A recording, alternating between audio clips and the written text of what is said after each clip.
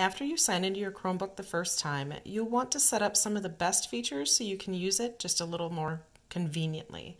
Let's click the circle in the bottom left-hand corner, and then click the up arrow above the search bar.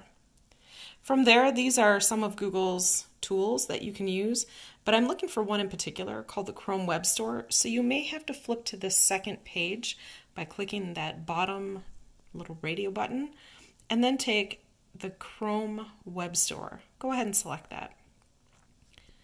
Now we're brought to Google's Chrome Web Store. This is where you can shop for extensions or themes that are going to function on the Chromebook. So go ahead and type in, say, Google Classroom.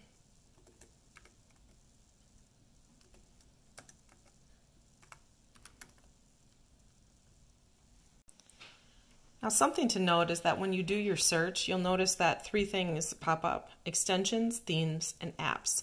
In this case, I'm looking for Google Classroom, the app. So let's toggle over to apps.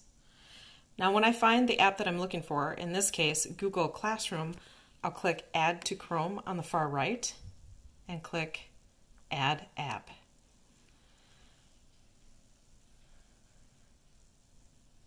Now from there, let's go back to the circle in the bottom left-hand corner and click the up arrow again.